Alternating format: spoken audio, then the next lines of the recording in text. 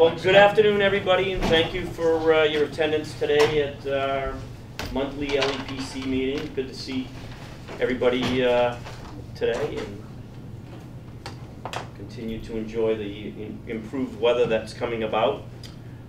Today we're going to have a presentation from the CERT group.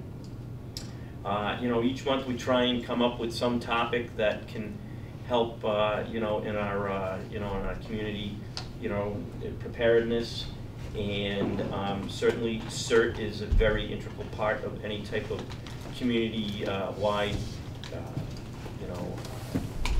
emergency where resources are needed in vast quantity. When we're trying to, have different agencies or different groups supporting us in order for us to concentrate on the emergency at hand. And the CERT group, previously with Dan's oversight and Helen, has the torch has been passed a little bit to Mel, Henry, and Andy. And, and Dr. Joe helps out quite a bit as well. And with that, we've had a lot of activity with their group. They haven't necessarily been helping us out in the community because we've been very fortunate. However, they meet on a regular basis, which is, is a big accomplishment after COVID and starting to get everybody back into, meeting with, by group and seeing that there's a little more participation and interest by outsiders that may want to engage with CERT. So they've been, they utilize the training room here at night. I'm not going to, ruin their show, but they can explain, a little bit about their mission, the members that have been involved, their recent training, any future plans, and and hopefully they may be able to answer some questions about their activities. But I just wanted to acknowledge their hard work and their dedication and their involvement, and we'll do whatever we can to support them as well. And I'll turn it over to whoever. Mel, do you want to start? Sure. So Mel Trott is, as most people know, Mel is retired lieutenant. He was our fire prevention officer up until a few years ago, and he's been very, very busy doing quite a few things. And there's also this connection with the Falmouth Amateur Radio Association, which they're also a part of, which is integral also in emergency responses. So I just wanted to acknowledge you. Thank you. Thank you. Thank you. Good afternoon, everybody. So, as the chief mentioned, COVID hit, as everybody knows, a couple of years ago, and that, like everybody else, our meetings got curtailed, our trainings got curtailed, and I had only joined CERT. Well, we'll see. I took the CERT class in 2019 in preparation that when I retired, I still want to be involved in the community. So, but anyway, so like I said, our training, our meetings got curtailed, but that being said, we were still deployed. We it was 20, oh boy, yeah, a couple of years goes by quick. I guess it was 2021.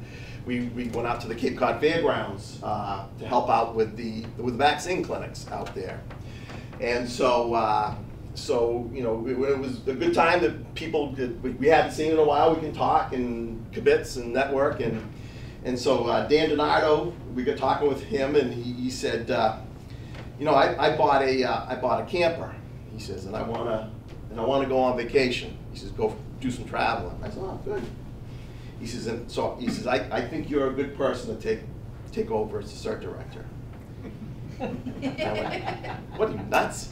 I says, I've only been on the group a year. I don't know what I'm doing. So he says, no. So, and of course, every time I saw him, he would harp on me. And so finally, some of us started talking, and there was a group of us that really enjoyed, what we do, and so we decided to come together and create this management team that we currently have now. And so one of the people is Andy Abbott, who's has a lot of experience with CERT on the West Coast. Was it Washington State? Oregon. Okay. With Oregon, and they do some different things. CERT does different things out there than they do here, which is good. So And he's also a CERT instructor, which is helpful. And of course, Henry Brown. Let's see if I can say this. He's the Assistant District Emergency Coordinator for ARES, which is ARES is the Emergency Communications Wing for the ham radio folks. And so Henry has a lot of knowledge with emergency communications and everything, which we'll talk about, and I think the chief had mentioned, you know, ham radio and CERT, we kind of fit naturally together. So, and of course, you know, I can't go any farther without mentioning Helen, because Helen also said she wanted to step back a little.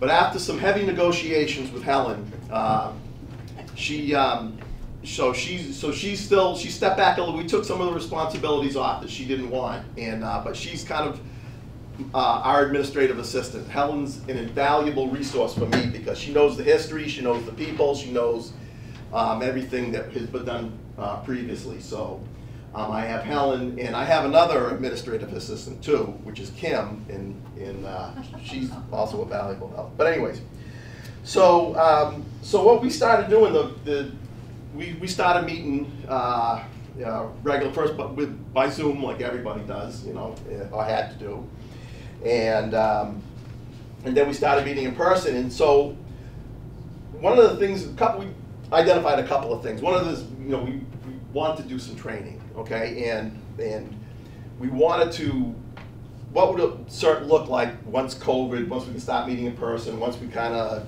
hopefully, if we ever got back to normal, kind of rejuvenate it.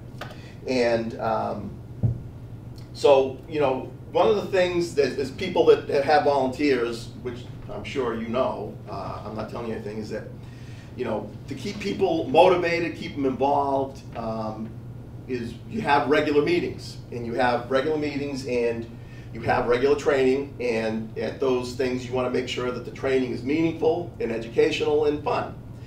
And you want to make sure people feel like that they are important and they're valued, and having that training in those meetings builds community. So we decided that we were going to start having some regular trainings. So we set up a calendar, and we've been meeting like every other month, and because we thought once a month might be a little bit too much, you know, for people. So every other month, and we try to have a training session which lasts about an hour, and something that's again valuable for them, valuable for certainly for the community. And so we've been doing we've been meeting, like I said, every other month, and then on the opposite month, the management team, the three of us have been meeting and discussing ways that we can, you know, what other trainings we can do, and some of the other things that we can do for the program. So some of the trainings that we've had over the past couple of years is we've had Andy gave a talk on Go Kits. Henry did a great talk on ham radio and emergency communications. Talked about one of the CERT modules is on fire and utility control. So we had a talk on that. CPR first aid. We just did one a couple months ago on shelters, because that's one of our major responsibilities here and on the Cape for CERT, is we help out with the shelters. And then we just had one Tuesday night. Yeah, Tuesday night we had a talk on opioid addiction and Narcan, and Doris Kramer from Learn to Cope came and talked about that, which I think a lot of people felt was valuable. So the other thing that we want to do is we notice is that a lot of our volunteers are older people, and I'm 57, and I think I'm probably the youngest one on the team. And I think some of you people that have volunteer organizations know that, you know, a lot of the people are older people. So we decided, you know, we want to have a CERT basic training class to see if we can get some more people, some more volunteers. With COVID, some of the older people decided that they want to step back, which we totally get. And so with the help of the Sheriff's Department and Joe Gordon, we were able to put on a CERT basic training class. And Andy, I don't know if there was anything you want to mention about that? or? You're great. How many, we had about, I think we had about maybe 10 or 12 Yeah, people? 10 made it all the way through the program from Yeah. start to finish. And the national program has 9 modules, 8 regular classes, and then a final exam and exercise kind of thing. And we were able to customize that down to 6 modules to process people through, because a lot of the things, it's a national program that's been around since it was started in '85. And because it's a national program, it covers things on both coasts and the middle of the country. And there's some things that don't apply to us. Like, when's the last time we had an earthquake here?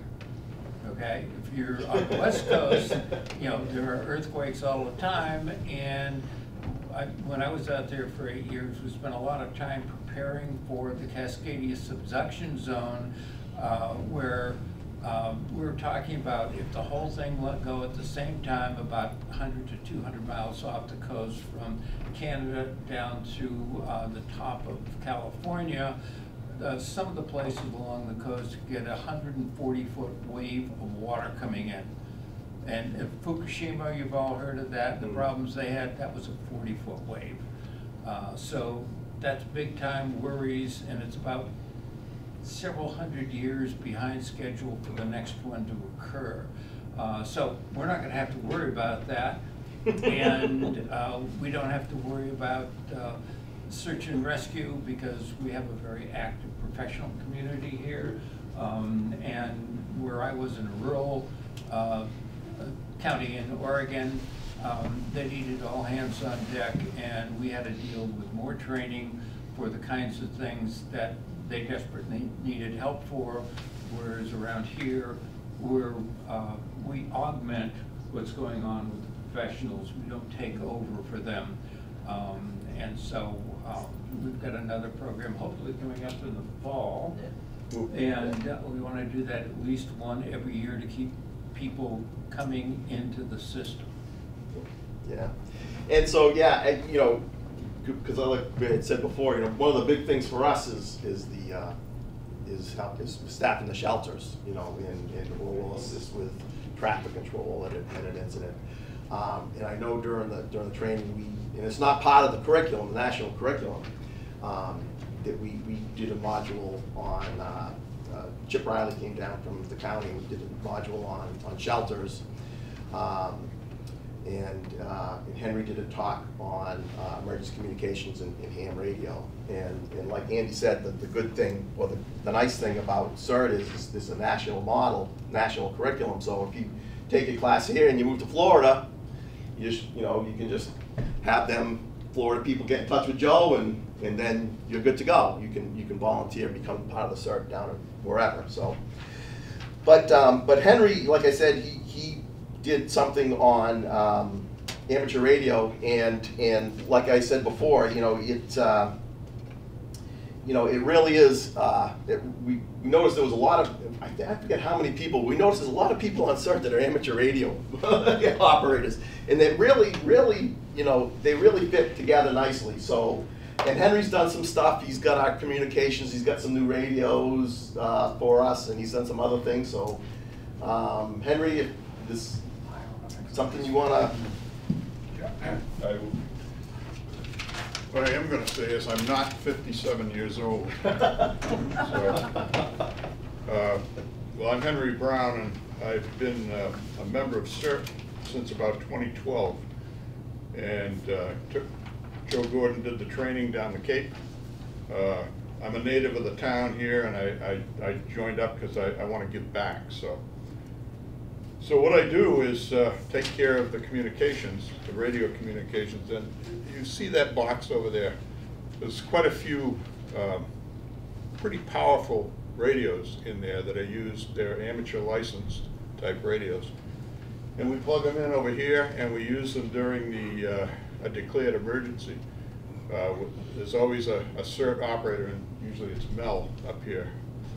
They communicate with the shelter. We have a radio station down there. And we also communicate with these radios to the MAC over in, I guess some of you must know where that is. It's at the old sheriff's, the old jail in Barnstable. That's where, that's sort of that's the important stuff for us. The shelter, the EOC, and the MAC. So we pass traffic back and forth.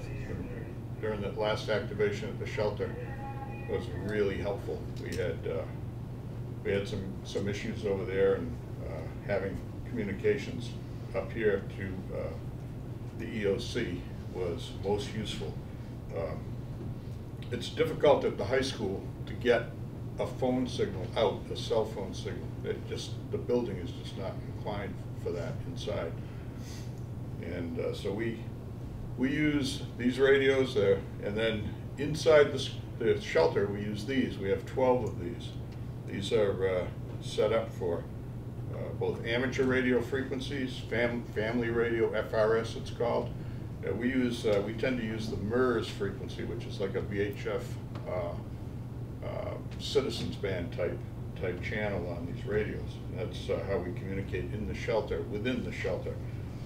Kim was over there at the shelter when we set up over there. She had a radio. The people in the front have radios. I would carry one around. So if anything, and if anybody's with any kind of medical, people that require medical attention there, they have one. So we can communicate centrally within the high school with radios like this. They're in our responder, which is at Station 5 in East Falmouth, and they're always charged. So we're always ready to go with these. So during a declared emergency, we're up here with Mel or another amateur radio operator from CERT would be up here. And I will be usually at the shelter. And I don't know if you know Frank O'Laughlin, you've heard his name, he's a meteorologist. He's the head of Cape Cod Amateur Radio Emergency Service. And he's usually at the MAC. And he's not, Frank puts in his time, let me just put it that way. He spent many hours at the MAC to the point where he's been just exhausted, and quite a guy. Put in a word for him. So that is basically what we do. We have the big thing is if we had to do a search and rescue or anything like that, we have these portable radios. They're pretty effective. Very expensive. This is a Chinese-built radio. They're about $30 a piece. The battery's about $10, and they will last days transmitting. So that's what we selected to use. They didn't cost very much, and they're effective. So how can you ask for more? The big thing was setting up at the fairgrounds with the vaccine clinics. We use these all over the fairgrounds on low power, the low power setting. No problem communicating around the fairgrounds. So it was well worth the effort to get them, which wasn't that bad. That's about what we do. And next couple of weeks, I'm going out to the National Amateur Radio Convention in Dayton, Ohio. I usually go every year. And out there, you get to meet other people who are involved in CERT and amateur radio, and some of the things that are done are much more extensive than what we do here, especially in the Midwest. You can imagine they've got so many tornado emergencies out there. So a lot of people have a lot of communications, auxiliary communications capability, and it works out. So, anybody have any questions? Okay. Yeah, we had some other radios in the responder and Henry. I've got some of these. I forgot where we get the money from. Yeah. But anyways, we got it. We got it. And so these work a lot better. So that's kind of how we landed here where we are today. And currently, I checked just before I left, and we have 75 names on our list of people, and not everybody comes out. I would say we're probably a little under half, but maybe 30 people. What do you think, Helen? I mean, is that a little too high? Okay, all right. but and people, you know, some people go to only certain events, and some people are snowbirds and they're in Florida in the winter, so they're not here.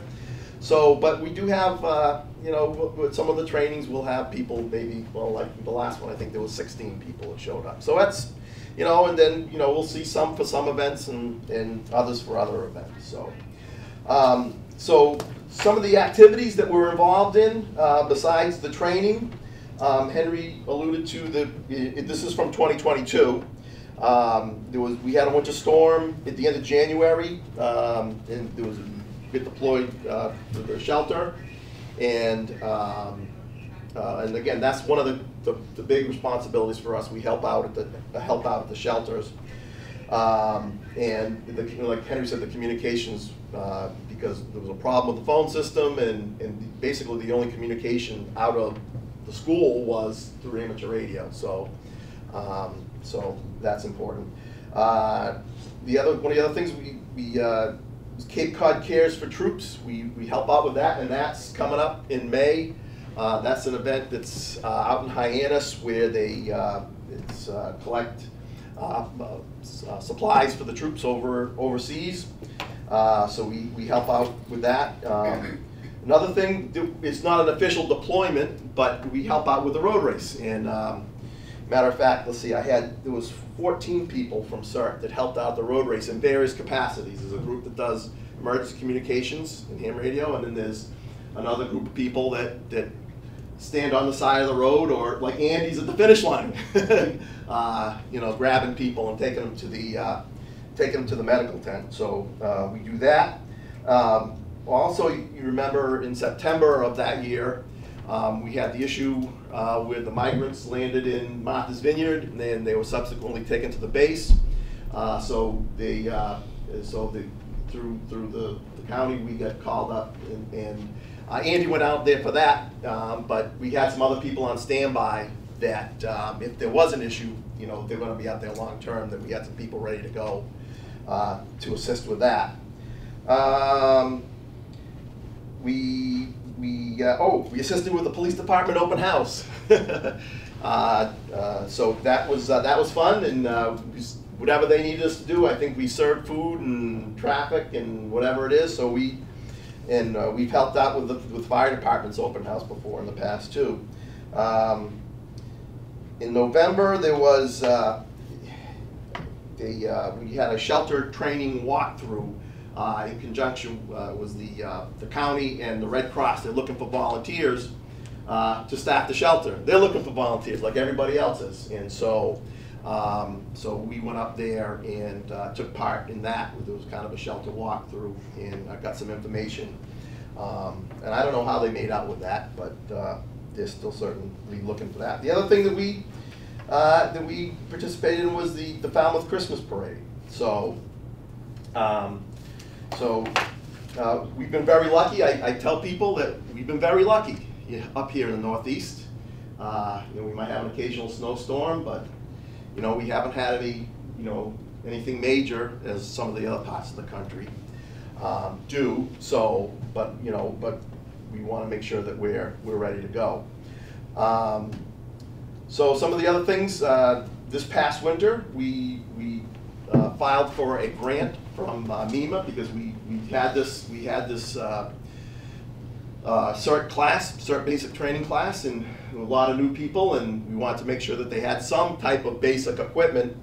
So we applied for a grant. We found out a couple of weeks ago that we were awarded the money that we were looking for, which is just under $1,800, and we were able to purchase, or hopefully, we'll be able to purchase vests, some hard hats, and some. Everybody can get a backpack that they can create their own go kit.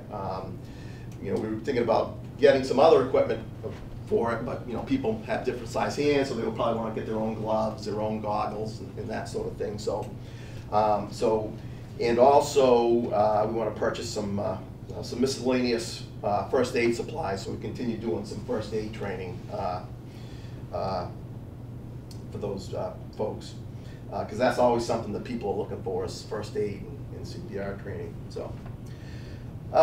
and going forward, like Andy said, you know, we're looking to, you know, try to do a basic cert class, you know, once a year, hopefully, to try to get more people involved as some of the population of volunteers continues to get older.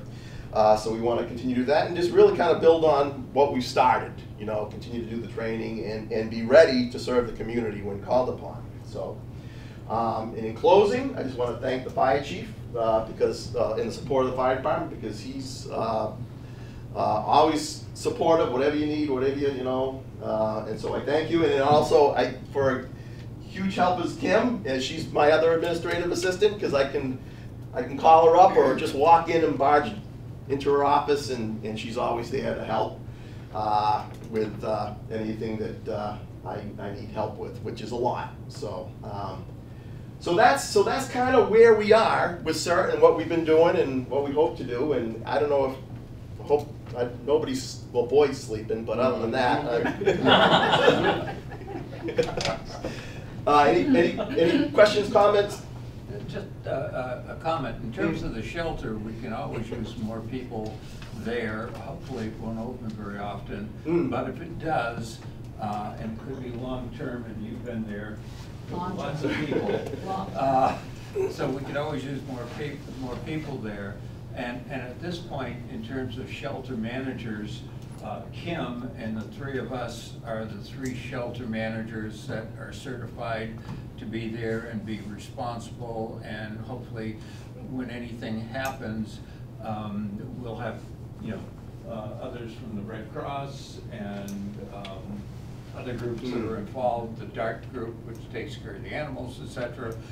So we'll be coordinating entrance and exit and telling people and all. But there'll be medical people there and a lot more people than just us. We're just the kind of the point of the whole thing. Yeah. The other thing I should mention in training is that we would love to get people to come in, go through the training, you know, put on a vest and be part of our group. But that's not our only function. We want people to come in and get the training so they know a little bit about a lot of different things in emergency management, so they can get a go kit, they can have an emergency response for their house and work with their neighbors. That's the whole point of the community emergency response teams.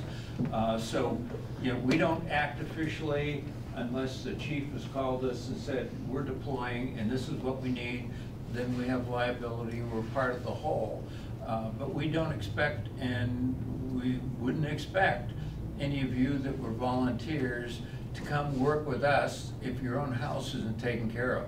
So if the power goes out and you're not ready with that, and you've got food and resources for several days and heavy blankets and whatever, then you can't really be part of the team. And so the more people that we run through this program, the more awareness they have of the things that can happen in this area and what they need to do to be prepared for. And it's different in each part of the country.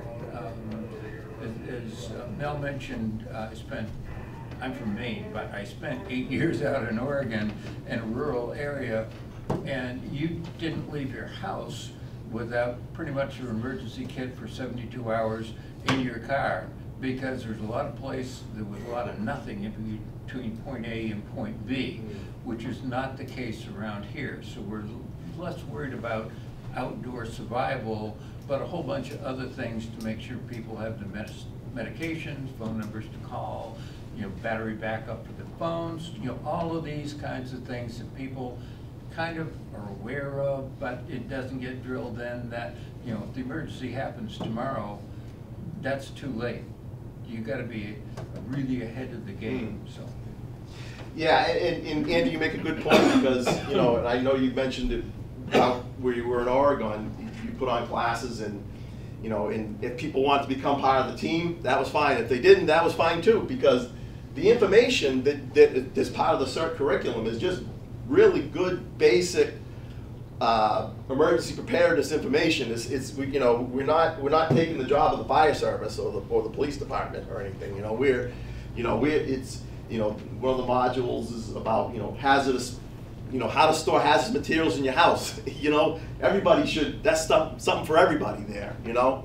And even if, you know, you don't want to be part of the team or you can't be part of the team, if you go through the training, I mean, maybe you can just be in your neighborhood. You know, that's, you know, however many houses are in your neighborhood, you can be pretty effective, you know, just, you know, hyper locally. So, all right. Kevin. Just from the police department's perspective, I just want to acknowledge and recognize all the work that your team does, Mel. You guys have been, and Dan before you, and everyone that we've worked with have been phenomenal in support of so many things over the years that, I mean, too numerous to even go into, but we recognize the value of the CERT team. We appreciate everything you do, all of you, and certainly anything we can do to assist you by way of our social media outlets or whatnot when you're doing your recruiting and your training and whatnot, just reach out and we'll make sure we'll do what we can to help with that as well. Okay. Thank you very much. I see those flyers over there on the table. Do you have some we can put on our desk at the front desk at the Yeah, station? absolutely. Yeah, we can. We've got quite a few people that come in, so. Yeah. You know. Okay. Great. Yeah, we can do that. Thank you. Yeah, absolutely. That being said, how do people reach you or your executive board to find out when the training is, or, you know, to put their name in as a volunteer?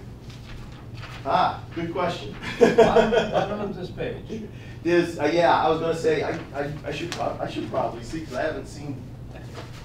Yeah, so that's it. There's the email there, Falmouth, and that's falmouthcert.ma. Yeah, so there it is, falmouthcert.ma@gmail.com is the email. They can send an email to that.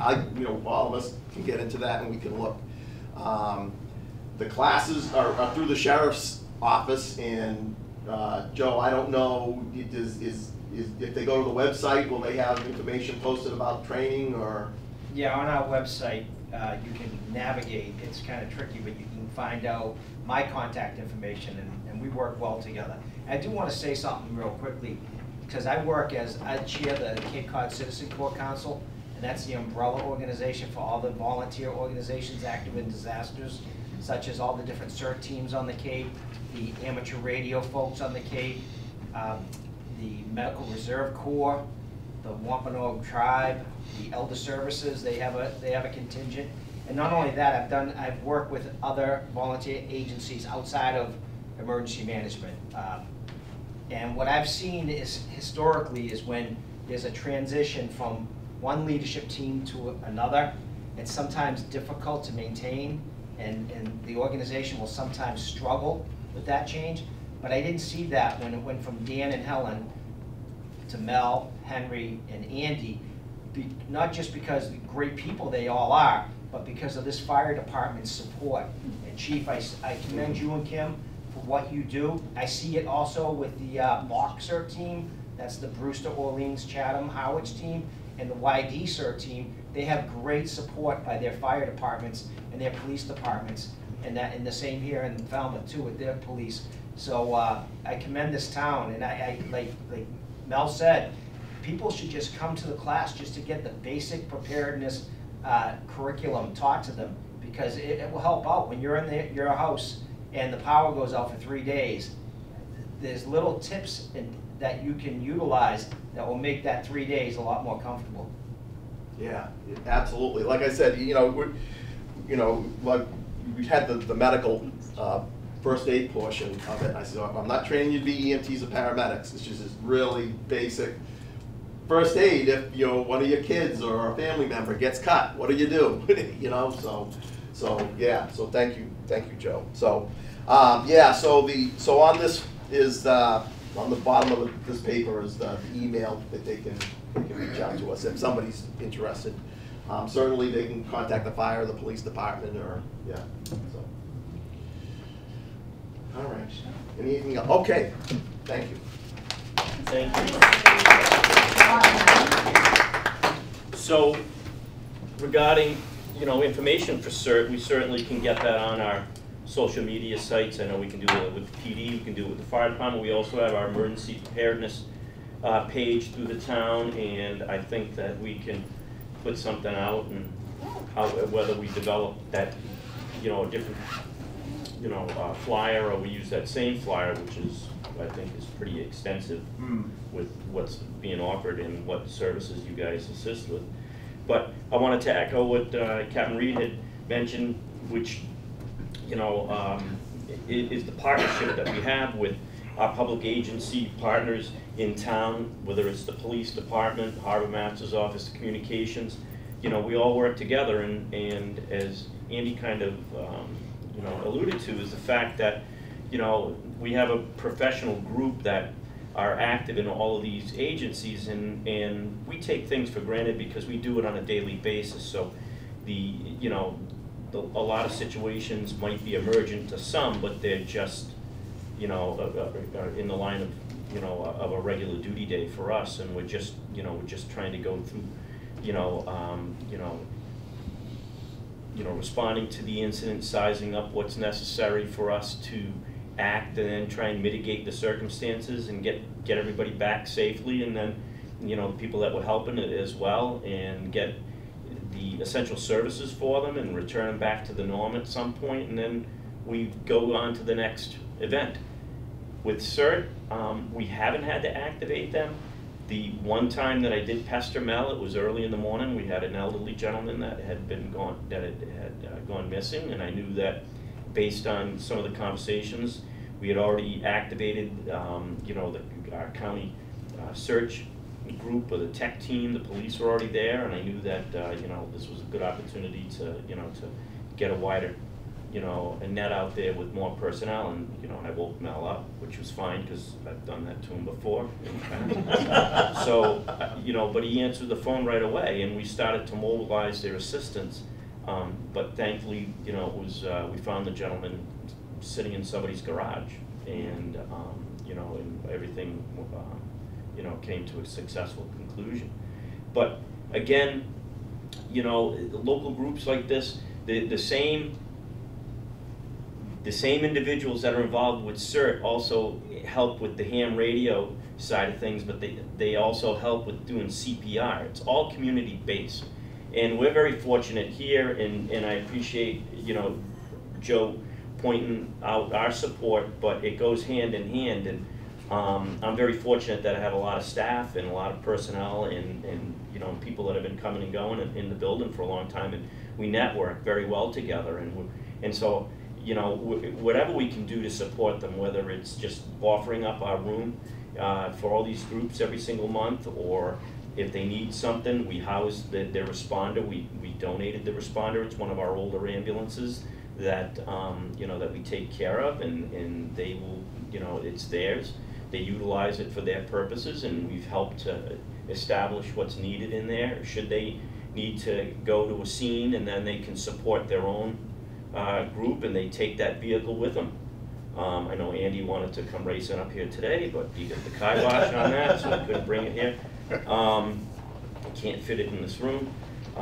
But we welcome the assistance from these groups, and and I guess the good thing is we don't need their services all the time, and I know sometimes the volunteers are very eager after they get all this training. They want something to happen, and I would just say be patient, because we're very fortunate this past winter. It was fairly mild, but we're coming up on hurricane season, and road race, and 4th of July, and any other event that can just pop up that outside of planned events, natural or man-made incidences, and we're going to need all hands to help us get through it, because it is community-based. And what makes it even more unique, other than Oregon, unless you had a 140-foot wave come crashing through, is we only have 2 bridges coming to this area. And so if we ever were to lose, access to the Cape and Islands, it's just us.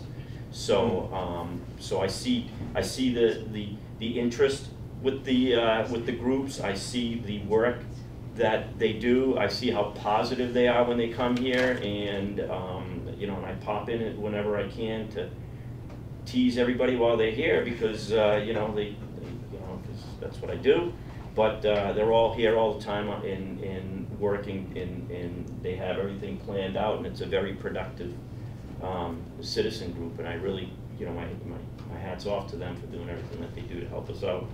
So So we do look forward to, you know, to their ongoing collaboration with us. I hope that a listening audience will take heed. Maybe they know somebody that's interested and wishes to volunteer and to be part of the group, even if it's a couple of people that are reached as a result of our broadcast through FCTV.